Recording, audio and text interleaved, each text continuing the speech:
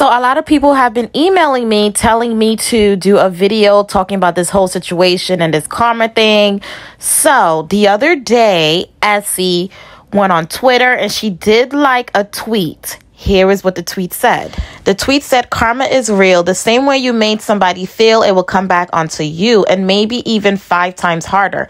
Be careful what you do to people, because it ain't no fun when it's you." Bullseye. And y'all, people were just making a big deal out of it. So I'm just gonna give my opinion on this.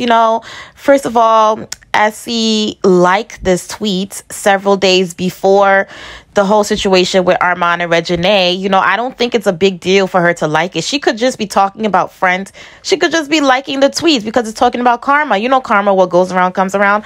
I don't think she was trying to be petty just because she liked the tweet. However, if she wrote this tweet around the same time Armand and Reginae had their situation going on, then I would say, okay, like she was trying to be funny. But I really don't think Essie was trying to be funny just because she liked the tweet that talked about karma.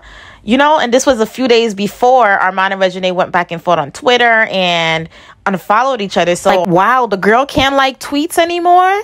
Because remember, she never wrote this. She liked it. It will be a different story if she wrote this on her Twitter. But the fact that she liked it, I personally don't feel like it's a big deal. And I guess everyone was thinking it was a big deal. And she had this to say on her Twitter. She wrote, "I pray that messy, miserable lady keep me out any of her sorry lying videos. She is blocked on all of my platforms, and she continues to edit and monetize a video of lies she made up. Post lying titles about me just to see people drag me in her comment section." Whoa, when she wrote this, I was like, which particular YouTube page is she talking about? But take a look at another tweet she wrote. She also wrote, "You watching from somewhere, obviously. So here is a message from me to you, T-Pag. Stop posting lies about me to get top views or top comment section. You do not know me. You are blocked on everything. I mind my business and I stay out of the way to be a spectacular mother." So when she wrote this, I'm like, wow, like which YouTube page is she mostly talking about? So like I stated earlier, I don't think there was anything wrong with her just liking a tweet about karma. And this was several days before the whole Armand and Reginae situation. Remember, she liked the tweet. She didn't post the tweet. If she posted the tweet during the time Armand and Reginae deleted each other on Instagram and deleted the picture and going back and forth on Twitter, I will understand. It will be a different story. But she just liked it. Like, come on, guys.